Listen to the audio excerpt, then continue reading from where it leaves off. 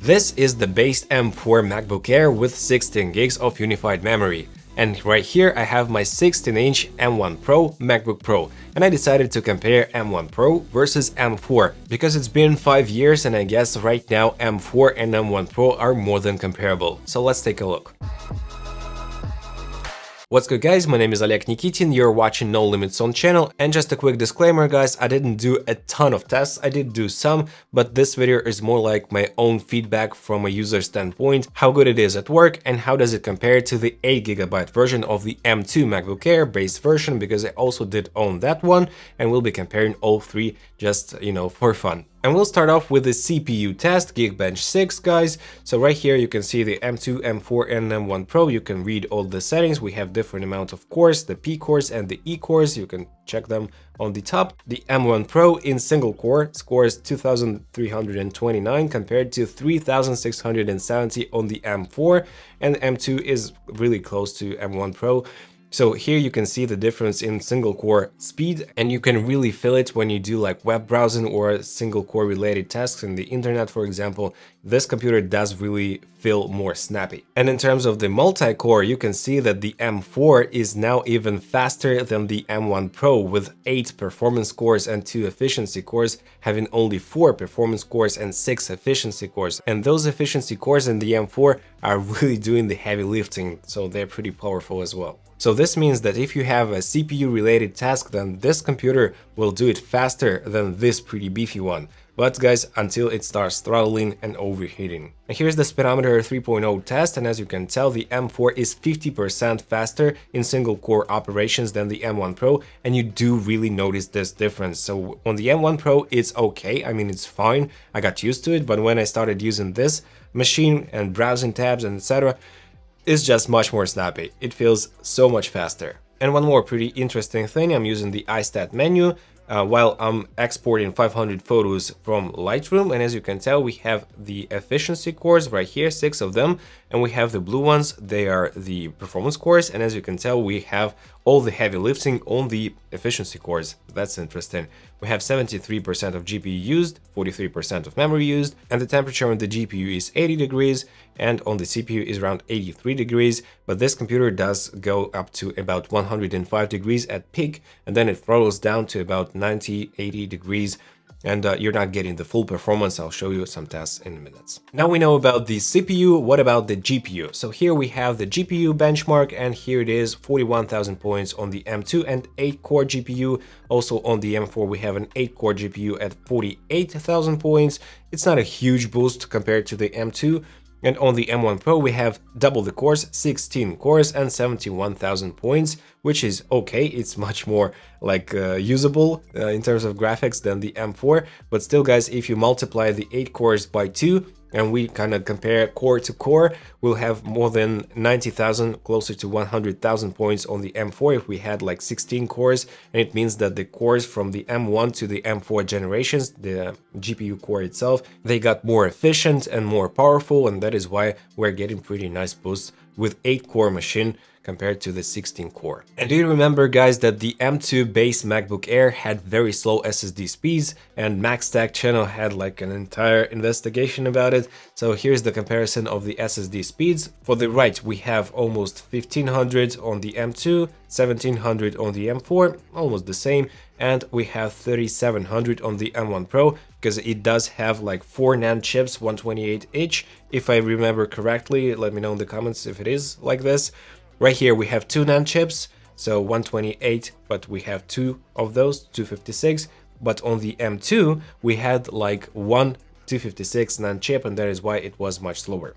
So as far as the read goes, we have 1500 on the M2, we have 2800 on the M4, almost double the speed, and we have 5100 on the M1 Pro, which is much faster. And with the M2 Air, it was an issue because we had only 8 gigs of RAM in the base version, and we had swap like all the time. If you open like 5 to 10 Chrome tabs and you use like Lightroom or Final Cut, you'll be having swap definitely. But on this machine, the M4, I didn't have a lot of swap being used, and that is why it's not slowing down the machine a lot. And all in all, the SSDs are a bit better, so if you even have some swap, it'll do just fine. And here we have the first test, 500 photos, raw, 24 megapixel, export from Lightroom. We have a cold start on the M2 and M4, so the machines are not hot at all, like the best conditions for them.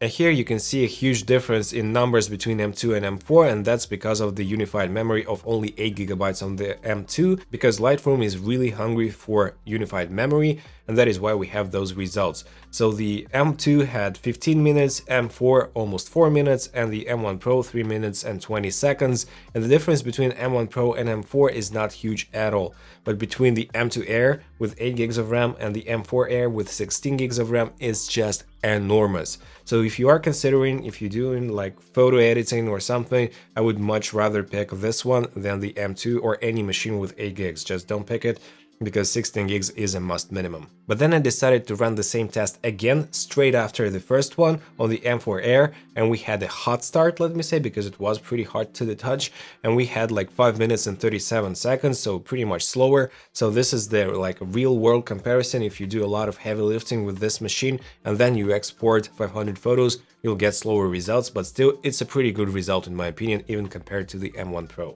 Then I decided to export a 10-minute project in 4K 50p to H.265 codec HEVC, and we have a pretty interesting result right here. So the M1 Pro was the slowest at 535, then we have the M2 at 529 within the margin of error, and then we have the M4 at 450. And it means that in the M4 generation we have better encoders and decoders, and this is the first time we get an actual boost in the encoders and decoders in the M lineup. And then I decided to export a 1 hour 4K clip. It was like more than 1,000 little portions of videos, and this got 36 minutes and 24 seconds on the M4 and 31 minutes on the M1 Pro. A pretty decent result, because I think it thermal throttled a little bit as well. And in my opinion, it's more than comparable. And guys, here is the screen recording of me working in Final Cut Pro. We have the better quality option, and these are the files from the Sony ZV-E1, or let me say Sony FX3, exactly the same, H.265 codec, 4K 50. So a pretty demanding footage, to be honest, and each and every clip has a lot of corrections, color correction, LUTs applied, color wheels, color adjustment layers, slowing down the footage, etc, etc. And all in all, you can see that it's super smooth. It's not pre-rendered, as you can see, we have some little dots above the footage. It's not pre-rendered, everything is real-time. I wouldn't say it's faster than the M1 Pro, but it's definitely a lot smoother than the M2 MacBook Air. And all in all, I see like zero complaints about the smoothness of the timeline. So as you can tell, we have 42% of memory pressure, we don't have anything in swap memory, we also see about 70% usage of the GPU, and the temperatures are more than fine, about 60 degrees Celsius, which is okay, and the total power used is around 13 to 14 watts, which is just crazy for this good of a performance. To conclude, guys, I'm very impressed with the base M4 chip, because we have exactly the same in the Mac Mini for $600, and for 600 bucks is just a no-brainer, to be honest. I'm very satisfied with the performance, with the snappiness, and to me it's not a real pain to work with this machine compared to this machine. I'll not be comparing the display quality or the speakers, etc. It's not important as for now. Just considering the M1 Pro and the M4 chips, I would say that they're more or less identical in terms of performance, and in some instances like the web browsing, this one is even faster.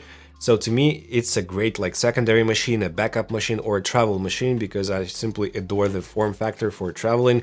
It's such a pain to carry this 2-kilogram beast in your travels, in your backpack. My back hurts all the time, but with this, I don't even feel it.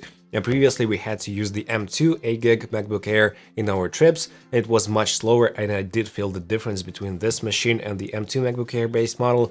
But with this, I don't feel any regrets, any downgrades compared to the M1 Pro. So good job, Apple. I really respect that. So let me know in the comment section below, what do you think of the M4 generation, whether it's in a MacBook Air or a MacBook Pro. By the way, you can buy it in the MacBook Pro as well. But to be honest, I would pick the M4 Pro machine if I were picking the MacBook Pro. So let me know all of your thoughts down in the comment section below. And if you did enjoy this video, smash the like and subscribe buttons and hit the notifications bell. And right here, I have a huge guide about how to pick a Mac for your particular tasks in 2025. See you there, guys. Take care. Bye.